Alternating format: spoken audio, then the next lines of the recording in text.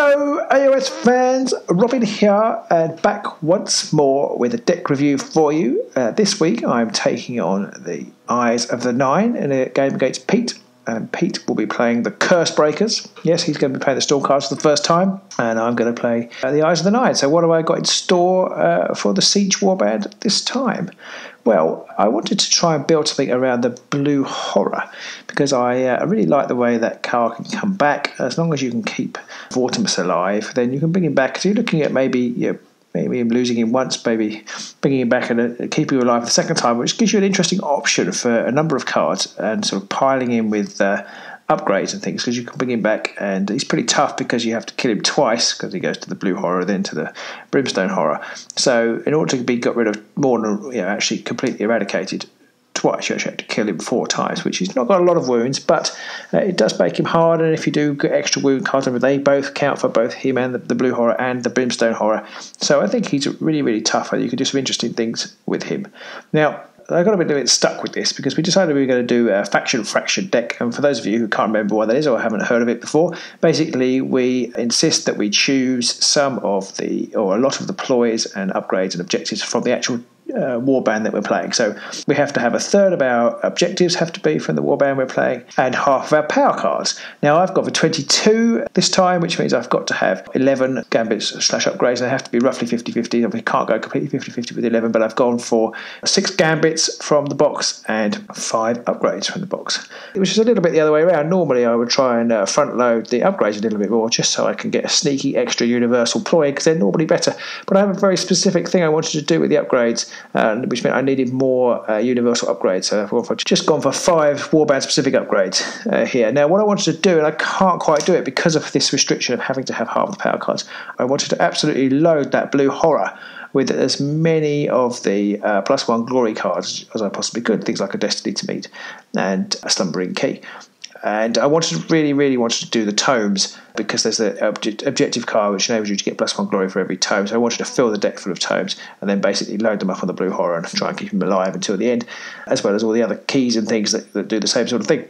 I couldn't actually do that in the end because I had to have this sort of balance of upgrades, so I've been a little bit stymied by our faction fractional rule. But anyway, this is the deck that has resulted from it. Starting with the objectives, I've started off with a load of the darkness.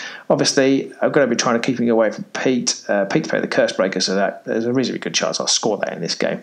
And then Chosen Champion. Now, I've gone for Chosen Champion, and I did actually put Singled Out in as well, which is the Nightvault equivalent of Chosen Champion, which is from the Shadespire set of cards, and they're basically the same thing. And there, if you've got 3 upgrades on a single character, then you can score them. Now I'm going to be trying to load as many upgrades as I possibly can on the Blue Horror, so they both seem like excellent cards to have. Similarly, Escalation, my next objective card, again I'm hoping that I'll play 3 on him, because that's kind of the reason for the decks being. So and obviously Escalation is a little bit easy to score because Pete can contribute to my scoring that too, so that's why Escalation's in there. Now I need another plan. I need a plan B, and I'll be trying to get some glory initially anyway. So I've gone for Bind the City, which is the sort of lower equivalent for the Eyes of the Nine of Supremacy. It's only worth 2, so it's like our only way out. I toyed with putting all 3 our only way out and Bind the City and Supremacy in, but in the end I've just gone for Bind the City and Supremacy. So hopefully I can use those to score some glory. Chosen by Destiny is another eye-specific card, and it's if 1 or Navia or Turosh are removed, you score some glory for the other one. So that may happen. Keep 1 back, and the other one, if he dies, then I get a little bit of glory. Hardest Knowledge. Score this in every phase of the same friendly fighter has held the same objective at the end of 2 consecutive action phases. I don't know about this one. It's a specific one. I've kind of got it in. The specific objectives for the eyes aren't that great. But this one, I may score the Blue Horror if he's get him in the right place, maybe get on an objective. Cards like Silver Tether rely that he's on an objective, so I will have to try and get him on an objective probably. So maybe I can score Hardest Knowledge. We'll see.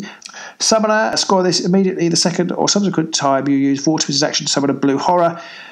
It's a score immediately card, which is good. One weakness of this deck is that there's only 1 score immediately card, and it's this one, and it's not even like to be that early in the game because I've got to summon him twice. But I suppose I will be trying to, probably will lose the Blue Horror maybe early on in the game. I'll have to see. I suppose I will be expecting to lose him and then have to bring him back. So that's why Summoner's in there. Catching up, score this in an end phase if you have fewer glory points than an opponent. This is an interesting one. I'm kind of tailored by it with the way I'm going to play, and I'll be trying to choose second whenever I can, if I can, because there's a good chance then Pete will score some glory and I'll be behind him. And also I'm going to be hoping to score my glory at the end. Again, I think this would be great if you had the tomes in the deck as well, because you could hopefully go second in that last phase. You'll be behind, and it just adds to the extra glory that you can score. I kind of feel like I may not come out of the blocks very quickly, or I may be behind. It will just help me catch up, literally. So we'll see how we go. Extreme flank, we've discussed this before. It's pretty much a given for every warband, especially with the FAQ ruling. So that's got to go in there for 2 glory. Should be relatively easy to score, again, especially with that blue horror being able to pop up almost anywhere on the board. Fired up, quite possibly the easiest card to score. If you've got somebody inspired, then have that in there. Now, the only problem with this card for the eyes is then their expire condition isn't that easy. The blue horror doesn't inspire, and they have to do some range damage or cast a spell next to you, so it's not necessarily going to be that easy to score for these guys. Singled out is the chosen champion, as I've mentioned, and then finally supremacy. Okay, moving on to my Gambits. I have a great concussion. Yes, great concussion is in there. Keep Pete away from me. Stop him from scoring any objective-based cards, maybe. Just in there because also useful for pushing out to the flanks or things like that. Inspiration strikes. Choose a friendly fighter. They become inspired. Because of the difficulty of inspiring the eyes, I've put this in here because I can inspire Kacharik with it. It will be very useful indeed, or maybe Vortimus. It'll probably be a toss-up between those two, which I inspire, and that will help me score fired up if I get it. Quick thinker. I'm not going to be trying to fight in this game. I'm going to be trying to run away. I'm going to be trying to probably also maximise those move actions, maybe, to get onto objectives and such like. So that's why Quick Thinker is in there. Sidestep, again, just to help things like extreme flank and getting on objectives and getting away from Pete. Spoils of Battle. I may struggle with glory in this game, and so I've put Spoils of Battle in there just to get a free upgrade out there in case I need it. Bound by Fate. Now we're into the 6 Eyes of the Nine employs. Bound by Fate. Choose 2 friendly fighters that are within 3 hexes of each other. Switch their positions. This is a really interesting card and could be very useful indeed. Deceitful Step. Choose a friendly fighter that is not adjacent to an enemy fighter. Roll a magic dice, and then a roll of a lightning. They place them on a starting hex. Otherwise, place them on any objective token. If you cannot, nothing happens again. It could be really useful, really helpful for maybe scoring Harness Knowledge, or just getting out of trouble or getting into trouble. One of the two. Driven Ambition +2 move for the next activation could be useful. I've got sudden growth in my deck, so I might suddenly want to put an unexpected spurt on all the way up to 3 movement. You never know. Malicious Flames. Placed during attack action or gambit that has dealt enough damage to a friendly Brimstone Horror to take it out of action, and they do 1 damage. Now, I kind of, if I want to score Summoner, which is only 1 glory, admittedly, then I might have to lose the flames. So that's going to be good to have in there. Do an extra damage. It's going to be hard for me to damage the Curse Breakers, I think. So might do a cheeky point of damage. Shield of Fate. 1 spell, I think, that I've got in here. Gambit spell. This card is +1 defense, and it persists until the end of the round. So potentially useful, and maybe I can cast it to. It's a bit easier. Is it easier to cast? I think it's easier to cast than a combat attack against the Curse Breakers. So it's almost my one shot at inspiring Kacharik, other than inspiration strikes. Stolen Fate. You can re-roll 1 dice for the attack roll of the first attack action made by a friendly fighter at the next activation. Well, that speaks for itself, really. It's quite a useful card to have, especially if I can use it on Kacharik before he crumples. And then moving on to my upgrades, I've got a Destiny to Meet. If it's not out of action, it's +1 glory. I have Acrobatic, good for my dodgy warband, as it were, and it could be useful indeed. The Formless Key is another +1 glory card. Bizarre Capering, +1 defense for the horror. Again, all about keeping that horror alive, really. Empowered Sorcery, +1 damage for all spell attack actions. So these are, of course, the All Eyes of the Nine specific cards. So I kind of had to have them in there, but that could be useful if Vortimus is called upon to do some shooting. Piercing Bolt, giving Vortimus Cleave, could be handy against the Curse Breakers. There's a handy illustration there, how useful against the Curse Breakers it could be. Silver Tether, it's 1 for the blue horror in the end. It's got to get him an objective, gain 1 glory point. Strength of Arrogance, 1 for Kacharik, +1 damage. Feign Away Crystal. Now, I like this card, and again, it's useful for zipping around the board. I kind of contemplated taking different ones. Could have maybe had the Formless Key. I've gone for the Fameway Crystal in the end. The Slumbering Key.